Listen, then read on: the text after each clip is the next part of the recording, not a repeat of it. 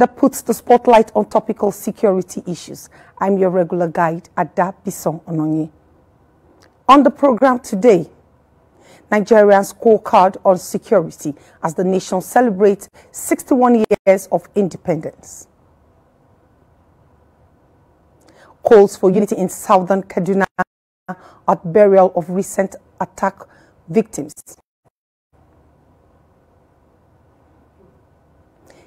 Details of these and more in just a moment.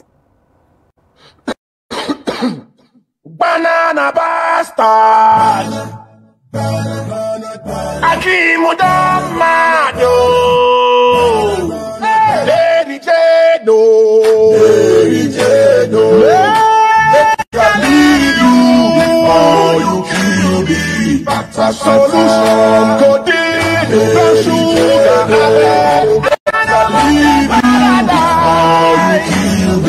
I don't want to yabba left, leave you before you kill me. My mama run me away.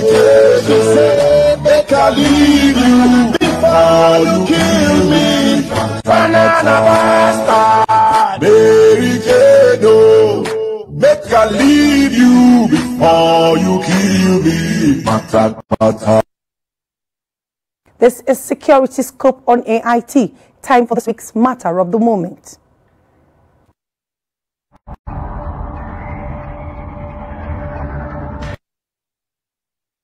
Not so long ago, Nigerians were referred to as one of the happiest people in the world.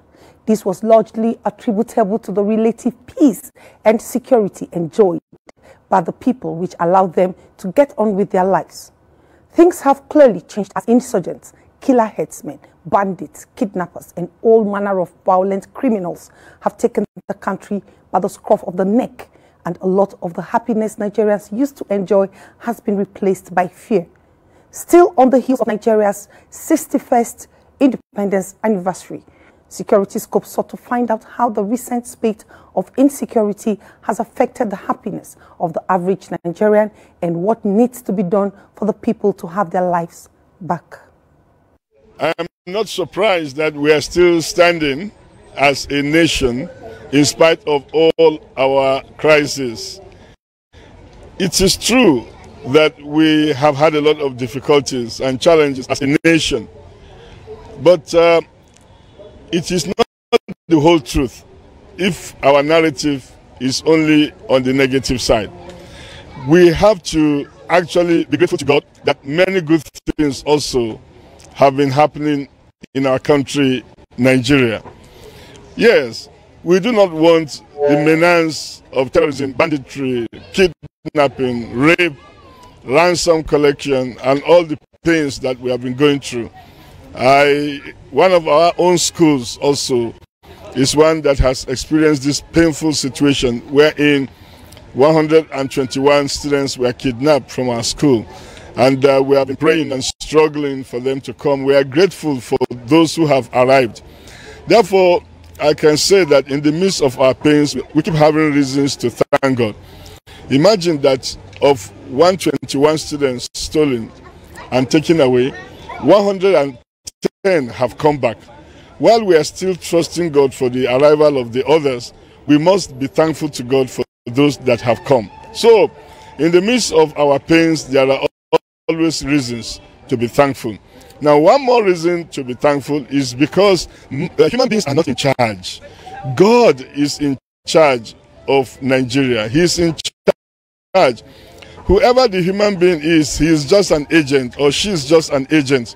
God actually owns the land. And if we look to God in trust, because the Bible says even the heart of kings are in his hands, we will really have hope. Therefore, I do not want Nigerians to be discouraged. I want them to keep having hope in God, to keep doing our best, the best we can, to keep telling our leaders that we are not satisfied. Concerning security, I've always said, yes, our leaders have said they are doing their best. We thank them for what they are doing because it could have been worse than this, but their best is not enough and they need to do more. That doesn't mean we are not grateful for what they are doing. We are thankful, but we want more to be done. So that's the situation of Nigeria. You keep having reasons to thank God, and you keep having challenges to engage our leaders to try to make the nation a better place, because it will really be better. But above all, God is on the throne, and we look to him, and those who look to him, they will never be disappointed.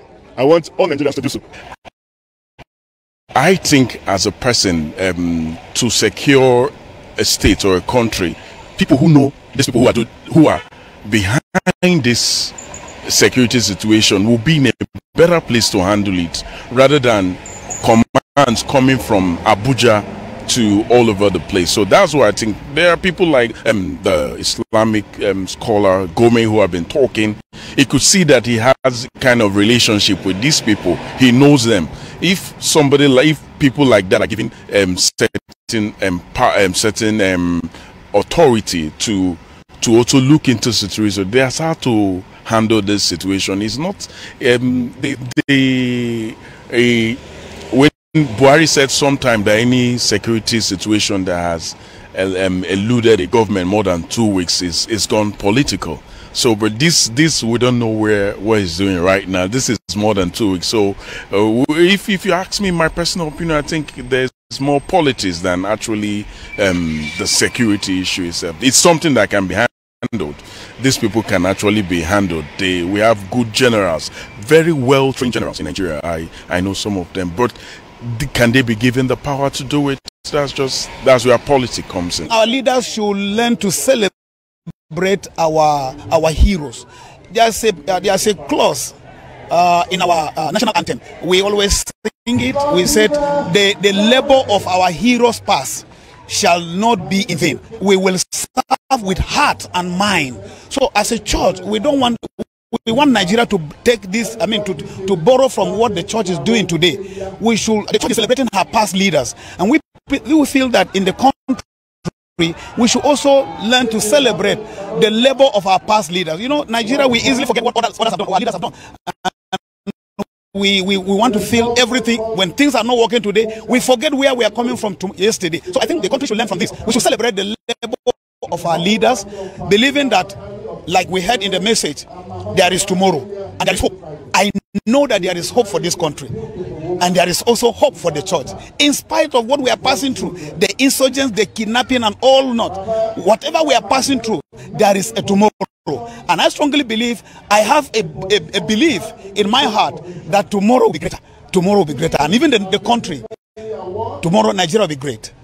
The country is getting worse and worse on a daily basis. And I think it is time for us to think twice. Most especially, we have every opportunity now to rewrite our destiny, the nation at which we dream of, or we dream for, in come 2023. Because, and to my brothers in the eastern part, honestly, burning houses and destroying properties of our own, the best people around us, I don't think is the solution to it. We really need to come together, use that opportunity, that number, that great number that they command, to unite together, if need be, to form a political party on their own, and let's face the realities and just be together for good. If our election really counts, it is time for us to kind of unite together and have a very vibrant and a young person that can represent the unity of this nation. At 61, honestly, we are still like, we don't even know what we are doing, and it's just too bad. Just too bad. I pray God help us, and we really need to work together. While we are praying, we need the unity of purpose, and also go and register. Come out, vote for the candidate of your choice, and defend your vote. It will help us a lot. We must not close our eyes to the reality of the challenges that we are having in our nation, and we should continue to encourage our husbands. Speak the truth to them. Let them know how Nigerians are feeling, and let them take the right actions and encourage them, support them up. Let's not be deceiving them. Let's speak the truth to them, and let's stand in the gap in praying for them that they will succeed. Interesting comments there. Security Scope also believes that there is hope for Nigeria. You're also watching Security Scope on AIT. Time for this week's big issue.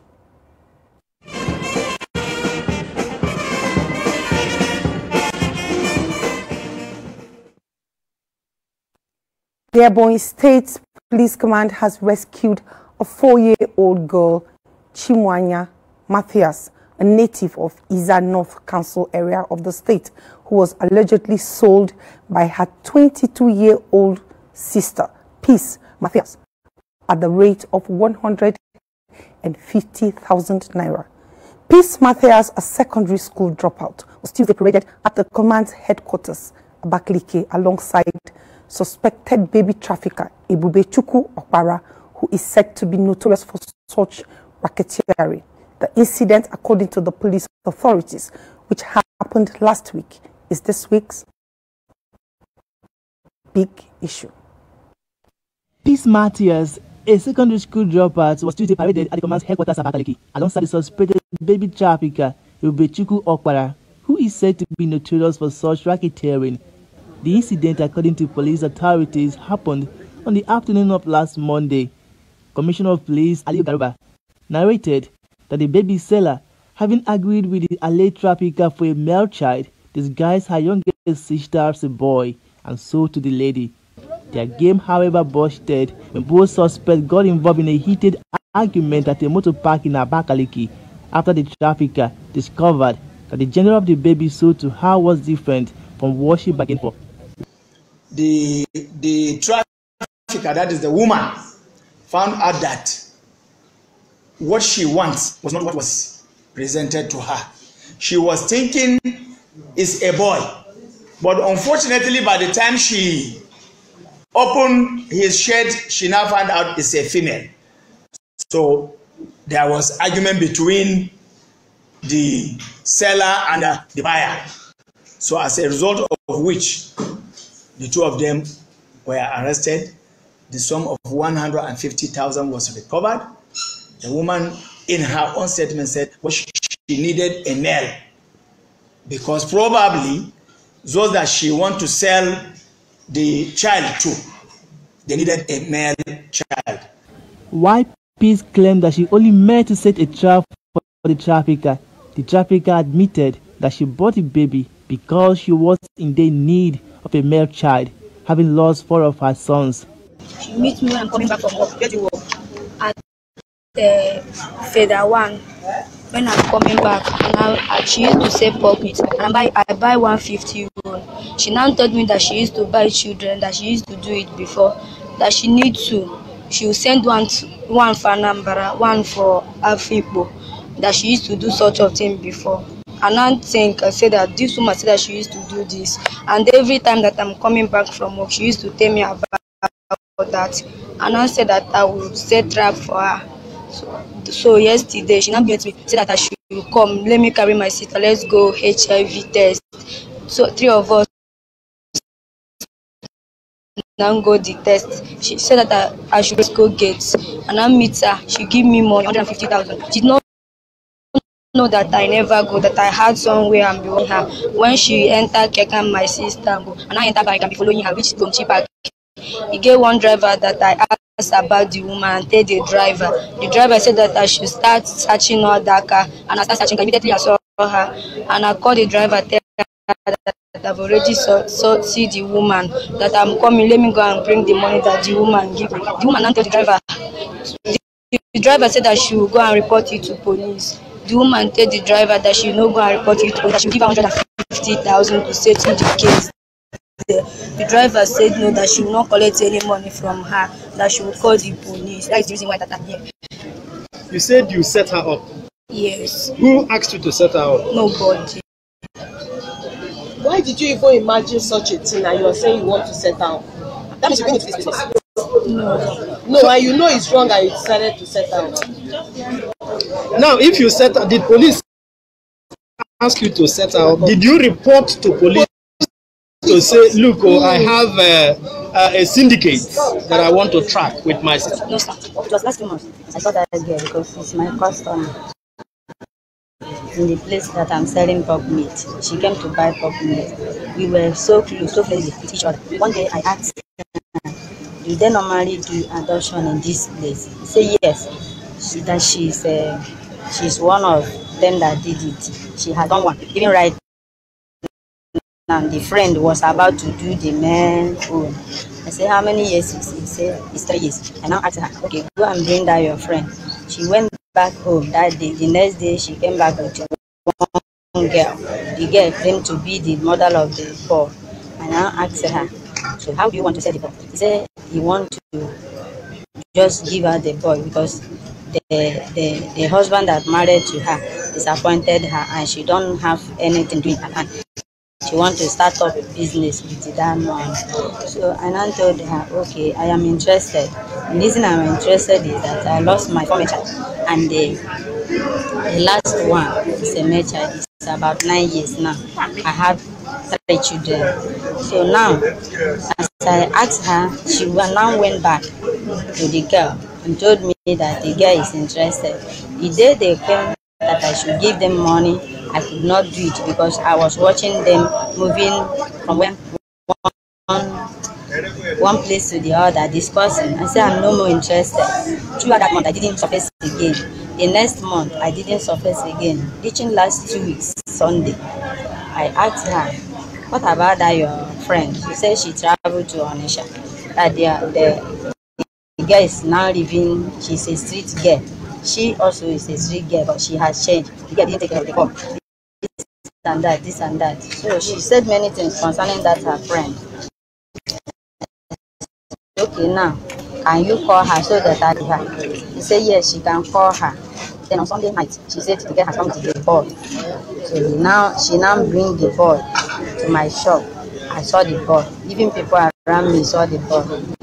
So now I asked her, go and bring that your friend. She said her friend is hanging elsewhere, that she cannot come to my place to see me, because she's hiding her face. I said, how can I give her the money? She said I should hand the money over to her so that she will not go and give the girl.